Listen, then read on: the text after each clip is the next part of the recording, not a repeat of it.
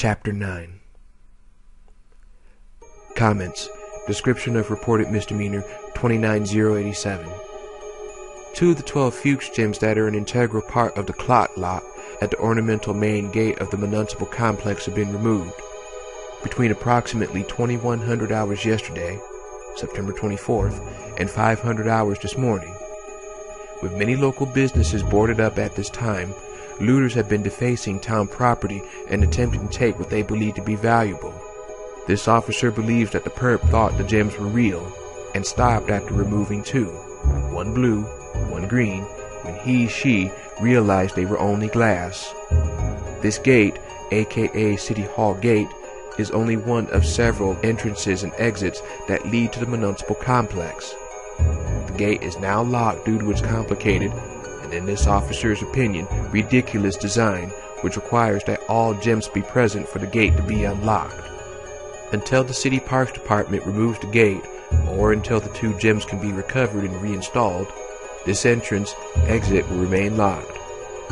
Due to the lack of available manpower at this time, there is no choice but to suspend the investigation of this case. Reporting Officer Marvin Branagh. Additional comments. Case 29087. M. Branagh. September 26. One of the missing gems, blue, is turned up inside the RPD building.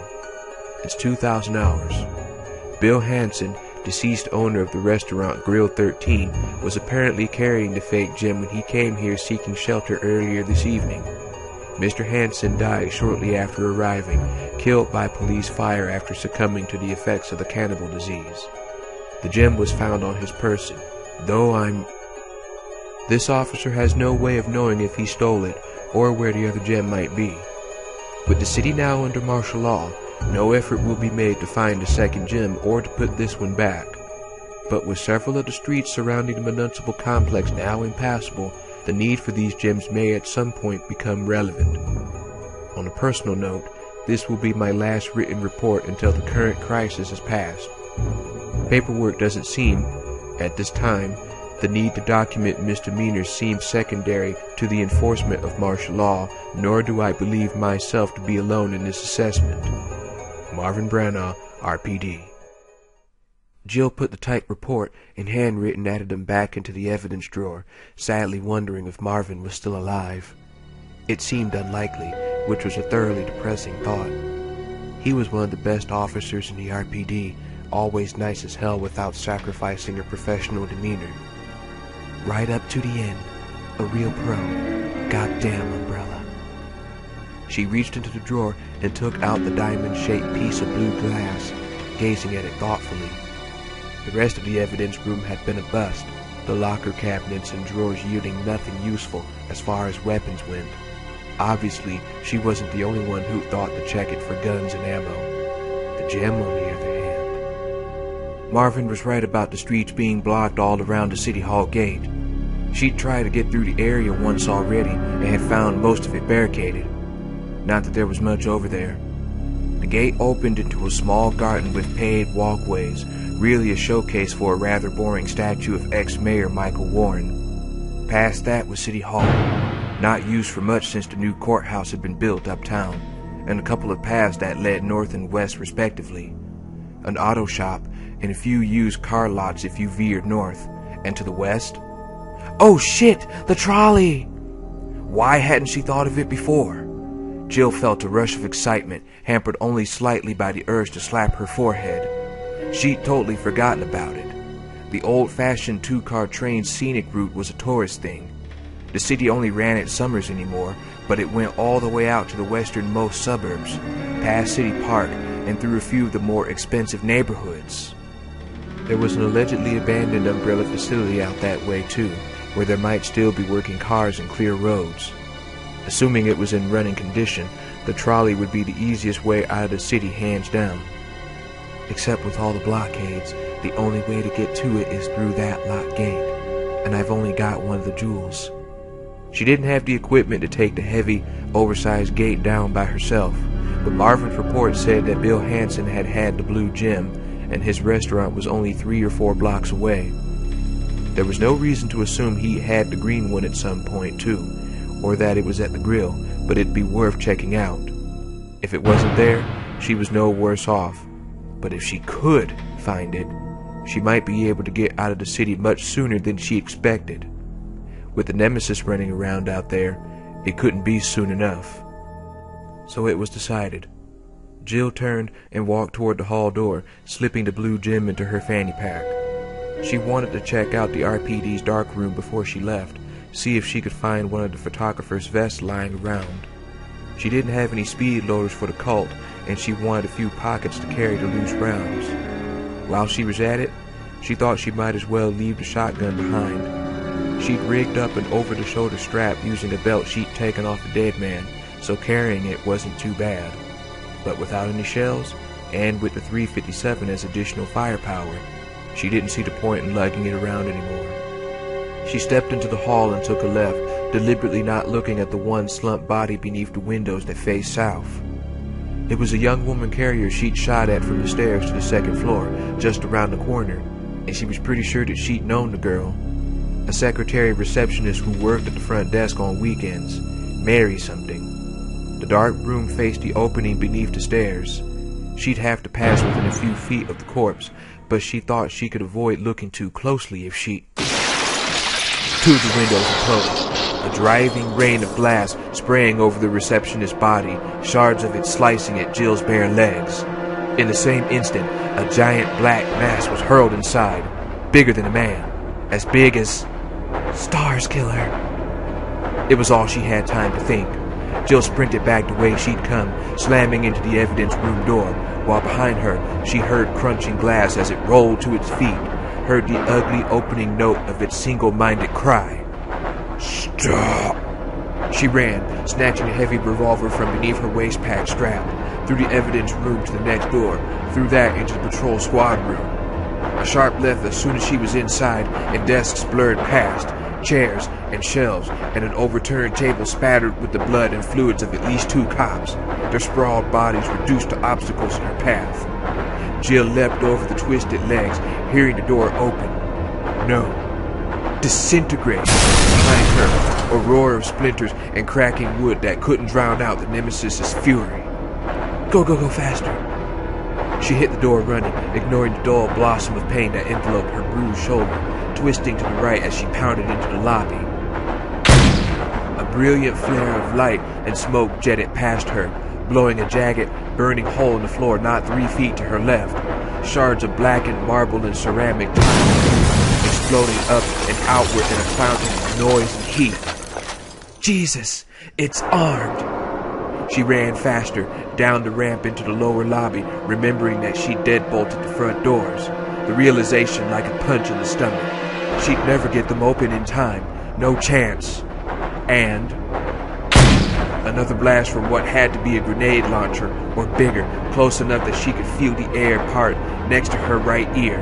Could hear the whistle of incredible speed just before the front doors blasted open in front of her. They hung drunkenly on their bent hinges, swaying and smoldering as she ran through, the night cool and dark.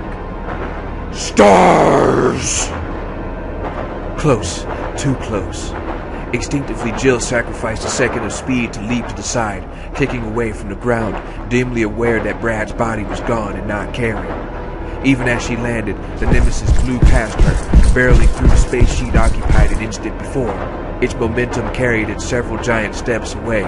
It was fast but too heavy to stop, its monstrous size giving her the time she needed. A squeal of rust and she was through the gates, slamming them, scrambling the shotgun off her back. She turned and rammed the shotgun through the gate's hoop handles, both of them cracking against the barrel before she had time to let go, hard enough for her to realize that the gates wouldn't hold for very long. Behind the gates, the Nemesis screamed in animal rage, a demonic sound of bloodlust so strong that Jill shuddered convulsively. It was screaming for her. It was the nightmare all over again. She was marked for death. She turned and ran, its howl fading into the dark behind her as she ran and ran.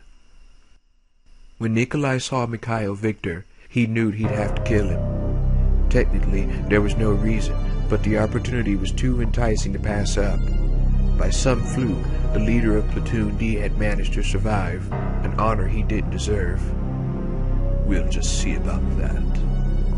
Nikolai was feeling good.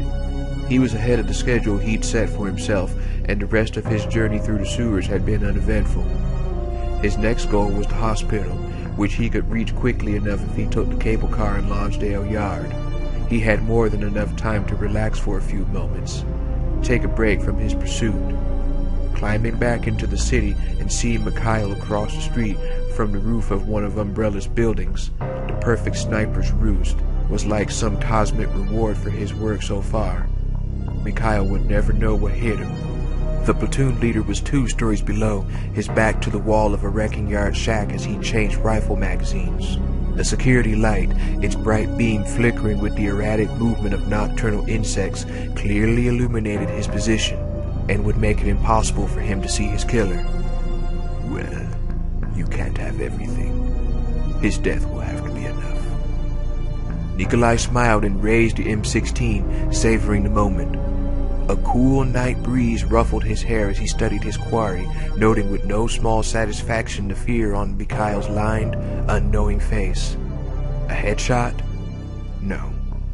On the off chance that Mikhail had been infected, Nikolai wouldn't want to miss the resurrection. He had plenty of time to watch, too.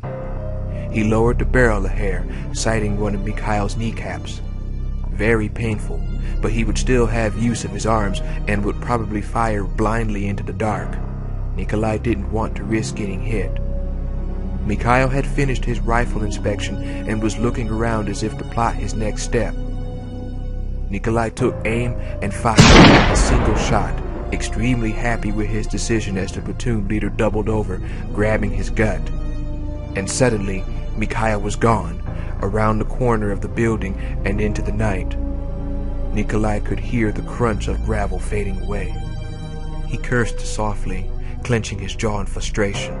He wanted to see the man squirm, see him suffer from the painful and probably lethal wound. It seemed that Mikhail's reflexes weren't as poor as he thought. So he dies in the dark somewhere instead of where I can see him. What is it to me? It's not as though I have nothing else to occupy my time. It didn't work. Mikhail was badly injured, and Nikolai wanted to see him die. It would only take a few minutes to find the trail of blood and track him down. A child could do it. Nikolai grinned. And when I find him, I can offer my assistance, play the concerned comrade. Who did this to you, Mikhail? Here, let me help you. He turned and hurried to the stairs, imagining the look on Mikhail's face when he realized who was responsible for his blight, when he understood his own failure as a leader and as a man. Nikolai wondered what he'd done to deserve such happiness. So far, this had been the best night of his life. When their conversation was over, the line went dead, and Carlos walked to one of the booths and sat down, thinking hard about the things Trent had told him. If all he'd said was true, and Carlos believed that it probably was, then Umbrella had a lot to answer for. "Why are you telling me all this?" Carlos had asked near the end, his head spinning. "Why me?" "Because I've seen your records," Trent answered. "Carlos Oliveira, mercenary for hire, except you only ever fought the good fight, always on the side of the oppressed and abused. Twice you risked your life in assassinations, both successful, one a tyrannical drug lord, and the other a child pornographer, if memory serves. And you've never harmed a civilian, not once. Umbrella is involved in some extremely immoral practices, Mr. Oliveira, and you're exactly the kind of person who should be working to stop them." According to Trent, Umbrella's T-virus, or G-virus, there were apparently 2 strains, was created and used on homemade monsters to turn them into living, breathing weapons. When humans were exposed to it, they got the cannibal disease. And Trent said that the UBCS administrators knew what they were sending their people into, and probably did it on purpose, all in the name of research. "The eyes and ears of Umbrella are everywhere," Trent had said. "As I said before, be careful who you trust. Truly, no one is safe." Carlos abruptly stood up from the table and walked toward the kitchen, lost in thought. Trent had refused to talk about his own reasons for undermining Umbrella, though Carlos had gotten the impression that Trent also worked for them in some capacity. It would explain why he was so secretive. He's being careful, covering his ass. But how could he know so much? The things he told me. A jumble of facts, some that seemed totally arbitrary. There was a fake green jewel in a cold storage locker underneath the restaurant. Trent had said that it was one of a pair, but had refused to say where the other one was or why either of them was important. "Just make sure they end up together," Trent had said, as if Carlos was going to just happen to come across the other one. "When you find out where the blue one is, you'll get your explanation." For as cryptically useless as that seemed to be, Trent had also told him that Umbrella kept 2 helicopters at the abandoned water treatment plant west and north of the city. Perhaps most useful of all, Trent had said that there was a vaccine being worked on at the city hospital, and while it hadn't been synthesized yet, there was at least one sample there. "Although there's a good chance the hospital may not be there for much longer," he'd said, leaving Carlos to wonder again how Trent came by his information. What was supposed to happen to it, and how would Trent know that? Trent seemed to think that Carlos's survival was important. He seemed convinced that Carlos was going to be a significant part of the fight against Umbrella, but Carlos still wasn't sure why, or if he even wanted to join up. At the moment, all he wanted was to get out of the city, but for whatever reason Trent had decided to offer up information. Carlos was glad for the help. Although a little more would have been nice. Keys to an armored getaway car, maybe, or some kind of anti-monster spray. Carlos stood in the kitchen, gazing down at the heavy-looking cover to what was, presumably, the basement ladder. Trent had told him that there were probably more weapons at a clock tower not far from the hospital. That, and the bit about Umbrella helicopters due north from the tower and hospital. Definitely useful. But why let me come here at all if I'm so goddamn important? He could have stopped me on the way to the field office. A lot of it didn't make sense, and Carlos was willing to bet money that Trent hadn't told him everything. He had no choice but to trust him a little, but he was going to be very careful when it came to depending on Trent's information. Carlos crouched next to the basement entrance, grabbed a handle to the cover, and pulled. It was heavy, but he could just manage it, leaning back and using his leg muscles for leverage. Unless the cooks were bodybuilders, there was probably a crowbar around somewhere.